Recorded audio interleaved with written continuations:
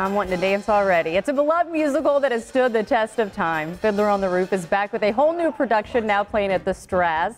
And today I am joined by two of the stars, meaning you're probably lacking sleep a little bit because of course you were on stage last night. But thank you for joining us today. Sure. Thank you for inviting. So let's dive in. Fiddler on the Roof. Some people think, oh, so emotional yet joyous. Explain Fiddler on the Roof and why it does tug at so many emotions in case you haven't been able to see it for yourself yet. You mean the storyline? Yes. Yeah, well, it's a story about our family. We have 5 daughters, and we need to get them married. And they seem to not agree with the plans that we have for them, so they defy tradition. And then we also seem to be defying the Russian community that is living around us in the Pale of Settlement. Well, the story takes place in 1905, Anatevka, which is a fictional shtetl. And then he also adds another layer to the show with his relationship with God. Let's talk a little bit about the different relationships, because some humor almost is brought in with your relationship with God, as you are the patriarch of the family, trying to stay loyal to those traditions that you're able to see. Even though this took place so many years ago and the scene was so different, there are still ways today that I feel like you hear older generations say, oh, well, back in my day. Like, it's a story that even though it happened so long ago, there still can be some parallels in today's world between generations.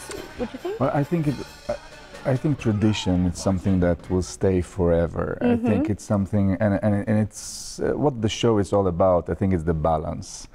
And tradition is very important that we will take it on the right, the right way, because tradition can be very, very bad, and it can be some beautiful stuff in that, and beautiful things that are keeping the community, beautiful things that keeps the family, and beautiful things that keeps, you and yourself. For example, I'm coming from a religious family, and I know that there are things that I kept just to feel the roots, just to feel that I'm not so far. People asking me, why you eat kosher, why you don't eat, and it's just not because of my belief in God. It's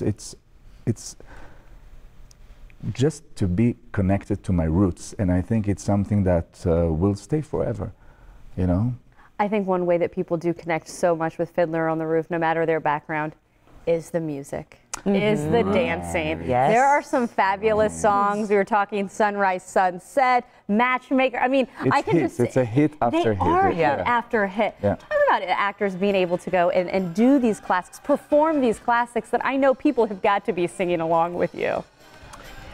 It's just, we're so lucky to have, we are so lucky to have, first of all, those roles are just written perfectly. The script is amazing. So many jokes, so many, it's just perfectly written. And then the songs, it's just like unbelievable that we have the chance to sing those beautiful songs. And you can tell that the audience is singing with you. It's not only the song, they know the text by heart. Yes. At the beginning, before I'm saying Fiddler on the Roof, and I'm coming,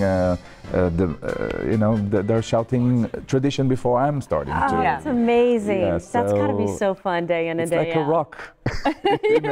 Sometimes like I'm going on stage and they're clapping their hands already, because they know what's going to happen. And they're still crying, laughing like crazy, and give us so much love, and that's incredible. Thank you to the both of you.